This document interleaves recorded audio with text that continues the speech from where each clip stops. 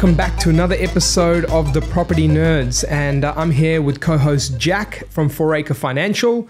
And I'm your co-host Arjun Paliwal from InvestorKit Buyers Agency. And today, since it's the second episode now with Jack on board, we're doing a finance-themed session. So Jack, you have this saying. How does it go again? It's around property is a game of finance. You do it better than me. What is it? Property is a game of finance. And by the way, you should start introducing me as Jack Fouracre, aka White Egg. Yeah. Surely. So for those who are in the studio, the property nerds have two eggs with glasses and two buck teeth coming out as well to show our nerdiness, although Jack's teeth is far better than mine. And yeah, there's a brown egg on there. There's a white egg on there. I'm the brown egg. He's the white egg. So here we are, property nerds. What a coincidence. But mate, this is truly a game of finance because property investing, how many people are out there like buying everything with cash? Like, yeah I'm sure cash deals 100%. Exist, but not that many, right? There's not that many. So finance plays a huge part. If you're a first-time investor, you're scaling a portfolio, needing to get finance right. And it's important that on this show, we cover that because for all the property nerds out there who tune into our data, the white papers, the blogs, like that all gives you insights into markets, cycles, selection. But to buy it, you still got to take out a loan. You still got to get your strategy right on finance. Yeah. I am keen to unpack three things today that you've got. You shared with me before this episode, they're gold. Yeah. And we'll unpack three different finance strategies to consider or finance policies to consider. Yeah. And you're going to get a lot more of that tuning into the Property Nerds moving forward. It won't be my boring voice and just data alone. We're going to go through finance policies, the real stuff today. Yeah. So stick around to the end because number three, love that one. So let's go to number one first. You know what? Number one, I'm going to make that the most impactful one. Oh, here we go. Right? Giveaways from the start. Well, not me, because people might miss out. They might have to get out of their car, and so the first one is going to be the best one. All right, everyone's going to be valuable, but the first one is my favorite because right now, with interest rates high, most properties that you buy, especially if you're cash flowing it with an equity loan from an owner-occupied property or another investment property, you're at 100% LVR or 105% LVR in a lot of cases. Could you break that down a little bit for someone who doesn't know what cash out LVR stuff is? Yeah. So say you've got a house that you live in that's worth $1 million, right? Yeah. And your loan amount on that property is $500K. So if you were to access up to 80% of that value, you can get a loan of $800K. So got it. The difference between 800 and 500 is 300. That's the simplest way to do it. So that 300K would be an equity release cash out loan. Okay. Now, obviously it's a loan, like you're using equity, but it is a loan. So you're going to have to make repayments on that. So if most situations are like that, whether it's your owner occupied property or an investment property, and if you're financing an investment property like that and you're using an equity loan, making repayments on that, it's going to be negatively geared. And it'll be a fair bit, right? Because it's like you've got an 80% loan for the new purchase you're making, and you've now got the 20% loan that came from the first property, and plus you've got costs for stamp duty, buyer's agents and stuff. Yeah, and obviously it's worth it with the capital growth, like you're building wealth. But a lot of people get scared off by, or they try to chase yields because of that, and they sacrifice capital growth. But a lot of people get scared off by the repayments and how negative it's going to be. So this little trick, right, and using that same example, if you've got a property for $1 million, you owe $500,000, you do an equity loan of $300,000, which is up to 80% of a $1 million valuation. Yeah. Out of that $300,000, right? And this is where, from a broker, what you need is someone who can strategize, right? Because not all lenders are going to give you that $300K out uncontrolled. A lot of lenders would want that $300K to be controlled by them. It's like the old ATMs, right? You go in, you have cash in your bank, but they're like daily limit 2,000, 1,000. That's it. So they're not just going to give you that in your account uncontrolled, right? They're going to want to say, all right, where's the contract for what you're buying? Are you able to service that remaining loan with us? If not, we can't give you the cash, right? Little things like that. So firstly, you're going to need a lender who's going to give you the cash out without any questions. Well, obviously you tell them what it's for, but they're quite happy for you to go and get the lending elsewhere. Yeah. And in a lot of cases with the major banks, you would do your equity releases, and then, if you needed to, you can do it with non-banks or second or third tiers for the purchase. Now, out of that $300K, if you get it uncontrolled, you don't have to use the full $300K as a deposit. Right. You could say, for example, just use $200K, still borrow the 80% against the investment property, and have that $100K remaining as a buffer of what you didn't use. Now, if that's sitting in an offset account against the cash out loan, and it's making repayments on the cash out loan, as well as making repayments on the investment loan that you've just taken out, and receiving the rental income from that property, that 100K, obviously it's going to be negative geared, right? So the rent's not going to cover the repayments on the cash out loan as well as the investment loan. Yeah. But as it's negatively geared, it's basically depleting that 100K. But that 100 might slowly come down, mate, right? 3-4 years it'll take. And as that money in that offset account is depleting, the extra interest that's charged is tax deductible against the property you're buying. Right. See, that's a good thing. So there's tax deductibility when your accountant obviously reviews that and confirms, right? Yeah. But the B part is there's buffer for 3 to 4 years. Yeah. And, none of this involved your own cash. Like your own cash is on the side. Yeah, like you're still servicing the 500K loan, the owner-occupied loan, right? So your cash out is not only servicing your new debt, receiving rental income, and, making repairs, doing renovations, whatever, right? But the key is that how important are yields in that scenario when you're still for 3 to 4 years only making repayments on a 500K loan, right? And in that time, you've got rental yields going up. You've got your own personal growth and income, increasing the amount of income you earn. And after that time, right, in all that 3 years, you're servicing your 500K loan. You're building up more and more cash buffers from your own income against that loan. You're paying down that loan, right? And, with interest rates coming down and all that, you can refinance it all to a better lender and clean it up and go again using the same method. So that's really powerful, mate, because what you've done just there is unlocked something called investor mindset. I think what many people get wrong as well is they buy a property, they use every bit of cash they have, and then as a result of using that cash, they're left in a position where repairs sting them. They question the property because their mindset's like, I don't like this and I don't like that. I feel like this isn't right.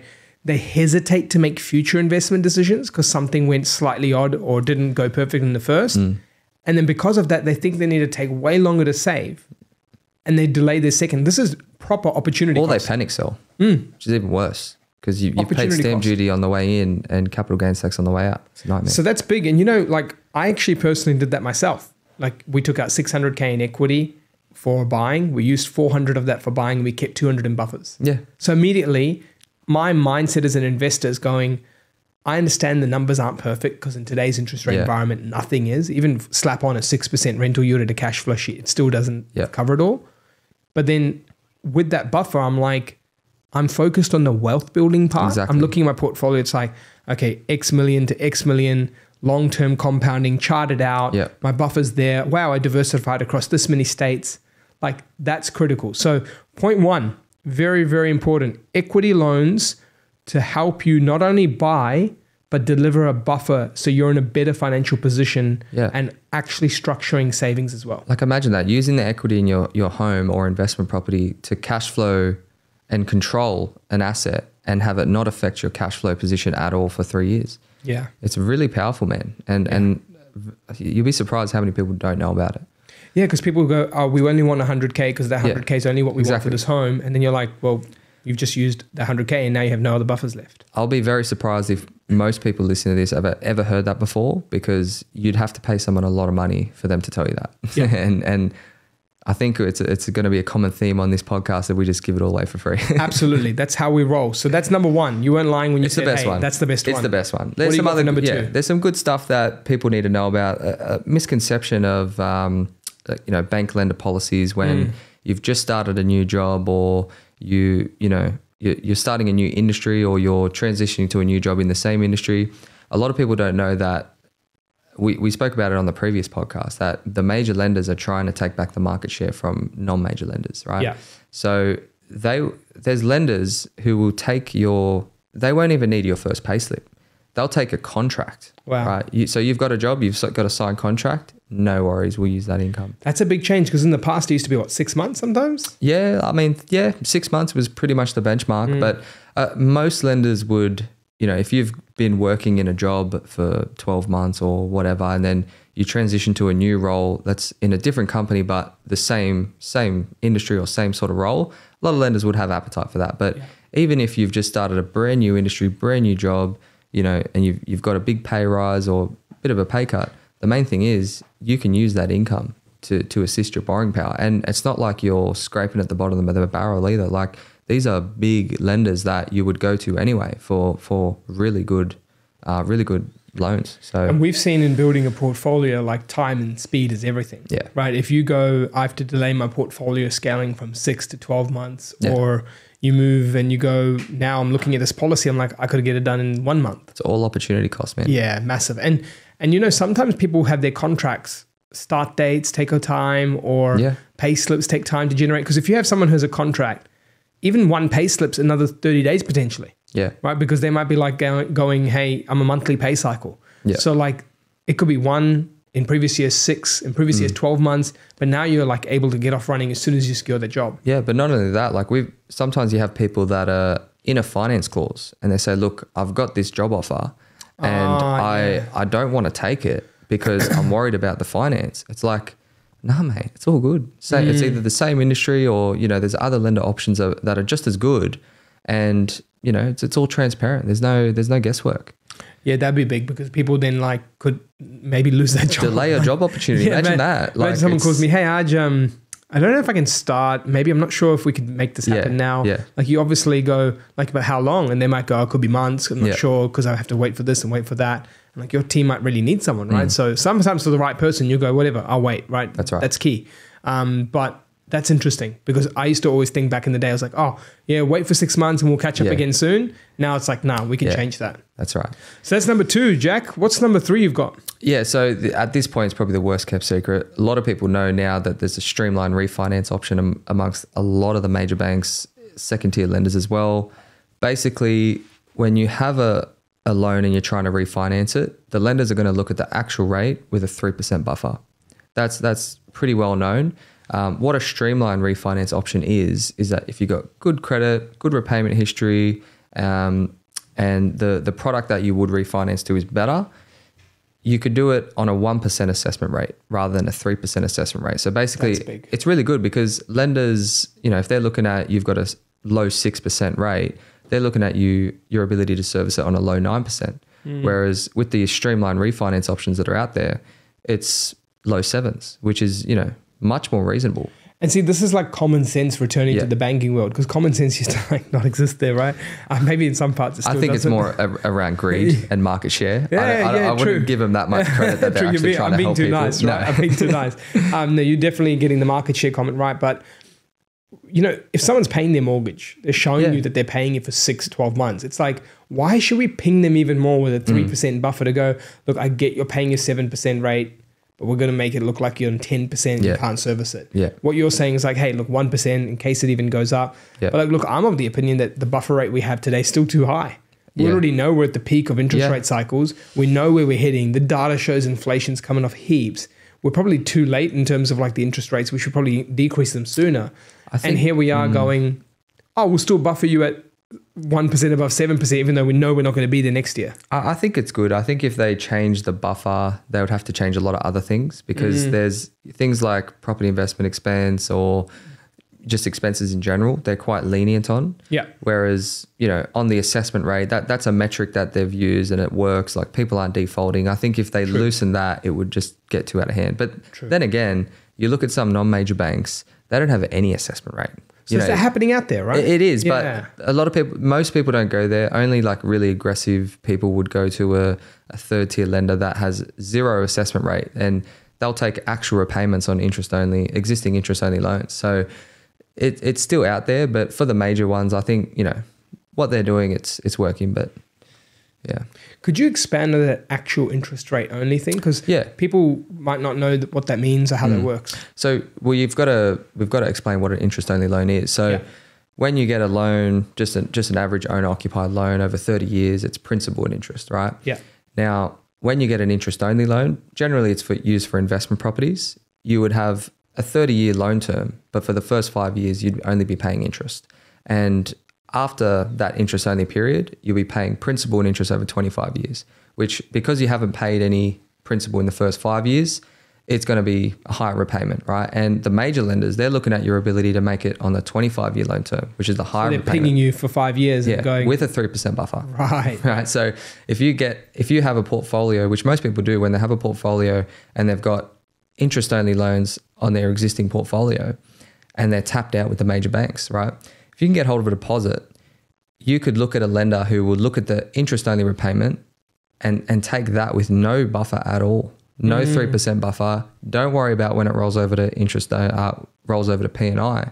They're just looking at the actual interest only rate. So what's the repayment today? That's all. And it opens up so much lending. Like I've seen you help people get an extra property or two under that, and then you've used that first strategy, which is the equity pool. They've put that in the buffer. So it's like they've gone to their main banks to pull the equity, put that in buffer for their purchasing, so they're well cashed up now.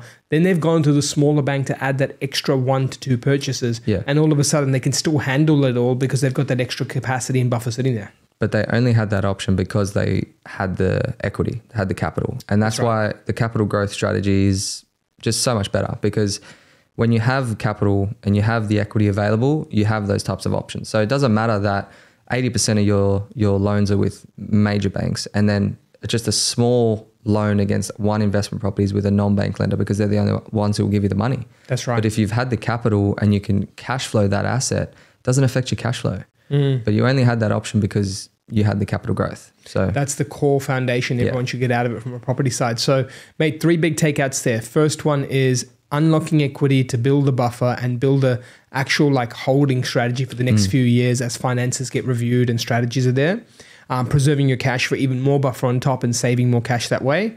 Then the second one is we unpacked the pay slips, right? And just how people could have early on job contracts, pay slips initially get going. Even in probation. Probation period, right? That's key. And then the third one is being able to refinance but not be stuck. So mortgage prison, right? Remember that was a big term going around? People were like, man, who comes up with these words?